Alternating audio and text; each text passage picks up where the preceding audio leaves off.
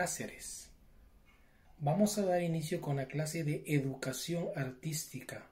Semana 1, Guía 1, Hoy me siento así. Situación de aprendizaje. Mi escuela. Reencuentro con mi maestra, mis compañeras y compañeros. Actividades de inicio. Se solicita a los padres de familia o a la persona encargada que elija un sitio limpio, ventilado e iluminado para que el niño o la niña lo identifique como su lugar de aprendizaje. Vamos a levantar nuestra manita y nos vamos a saludar. Niños y niñas son bienvenidos y me siento muy alegre de que estemos aquí en Educación Artística. Nos vamos a poner de pie y vamos a hacer una ronda. Mi nombre es Miguel Caceres. ¿Cuál es tu nombre? A continuación, vamos a hacer el ejercicio de respiración titulado La Serpiente. Todos a imitar la serpiente. Esta respiración se realiza inhalando por la nariz y al exhalar exhalamos por la boca y apretamos los dientes mientras pronunciamos el sonido S.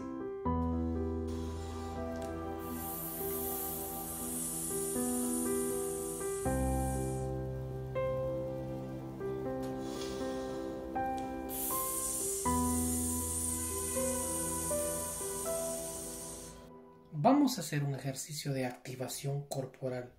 Todos vamos a imitar al camello. Observa al camello. Ahora vamos a imitar al gatito. Todos imitando el movimiento del gatito. Ahora vamos a imitar a la mariposa. Todos imitando a la mariposa. Y finalizamos imitando al árbol.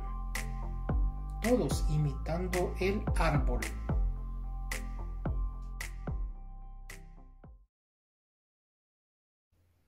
Vamos a aprender una canción muy bonita que se titula Si tú tienes muchas ganas. Vamos a repetir la letra. Si tú tienes muchas ganas de aplaudir. Si tú tienes muchas ganas de aplaudir. Repite después de mí. Si tú tienes la razón y no hay oposición, no te quedes con las ganas de aplaudir. Estrofa 2. Si tú tienes muchas ganas de gritar. Si tú tienes muchas ganas de gritar. Si tú tienes la razón y no hay oposición, no te quedes con las ganas de gritar. Estrofa 3. Si tú tienes muchas ganas de reír. Si tú tienes muchas ganas de reír. Si tú tienes la razón y no hay oposición, no te quedes con las ganas de reír. Estrofa 4. Si tú tienes muchas ganas de saltar. Si tú tienes muchas ganas de saltar. Si tú tienes la razón y no hay oposición, no te quedes con las ganas de saltar. Y ahora la vamos a cantar. Si tú tienes muchas ganas de aplaudir, si tú tienes muchas ganas de aplaudir, si tú tienes la razón y no hay oposición, no te quedes con las ganas de aplaudir. Si tú tienes muchas ganas de gritar, si tú tienes muchas ganas de gritar, si tú tienes la razón y no hay oposición, no te quedes con las ganas de gritar.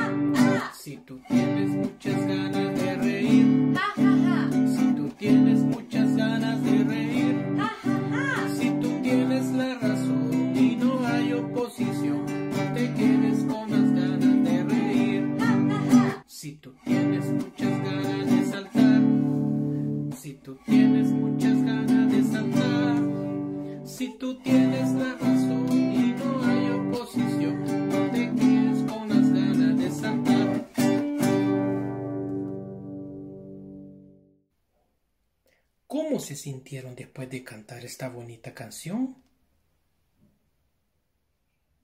Cuando sentimos alegría, enojo o tristeza, se llaman las emociones. Recuerda que cada persona tiene diferentes emociones.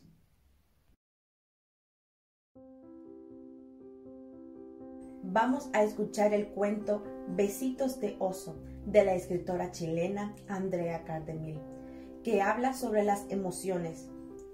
Pon atención a este interesante cuento. Besitos de oso. Filipo estaba muy contento armando una torre con piedras cuando llegó su mamá a conversar con él. Filipo, mañana tengo que volver a trabajar en el bosque. Te vas a quedar con tu papá y vas a estar bien. Yo voy a volver a la hora de la leche y las galletitas de miel. A Filipo no le gustó lo que le dijo su mamá. Él quería que se quedara todo el día con él. Al día siguiente, la mamá, antes de irse, le dio un abrazo fuerte y le dijo: cuando regrese, nos vamos a dar besitos de ositos como siempre. Luego le dio un beso grande en la mejilla y lo dejó con el papá y se fue. Filipo quedó muy triste. Llevaban juntos todo el invierno y no quería que se fuera. Corrió a su pieza, se escondió debajo de su mesa y se puso a llorar. Su papá lo fue a buscar, lo tomó en sus brazos y le dijo: ¿estás muy triste? No querías que tu mamá se fuera. Querías que estuviera todo el día contigo. Se quedaron abrazados hasta que Filipo se sintió mejor. Cuando a Filipo le pasó la pena, se puso a jugar. Jugó con sus autos, hizo un dibujo para mamá, armó un puzzle e hizo cuevas de barro con su papá. Es entretenido jugar con papá. Luego almorzó y durmió una siesta.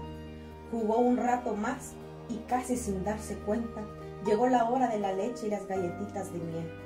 La hora en que llegaría mamá. Filipo miró a la puerta y ahí estaba. Filipo se puso muy feliz y gritó: ¡mamá, llegaste! Dejó sus galletas de miel tiradas y corrió a abrazarla. Se dieron un fuerte abrazo, luego se miraron y se dieron besitos de osito. Levante la mano a los niños y niñas que les gustó el cuento. ¿Qué sientes cuando tu mamá se va a trabajar?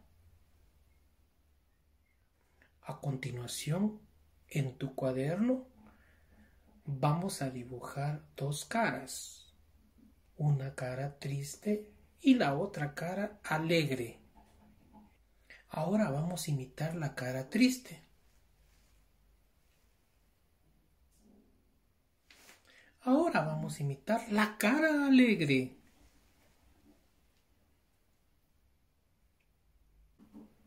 Y recuerda, amiguito, que tenemos que tomar en cuenta la distancia física o el distanciamiento social.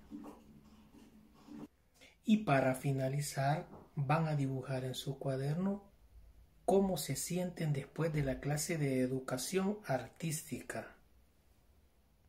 Dibuja y colorea tu estado de ánimo. Y debes de compartirlo con tus familiares que están allí en tu casita. Amiguitas y amiguitos, atentos a los próximos videos de educación artística.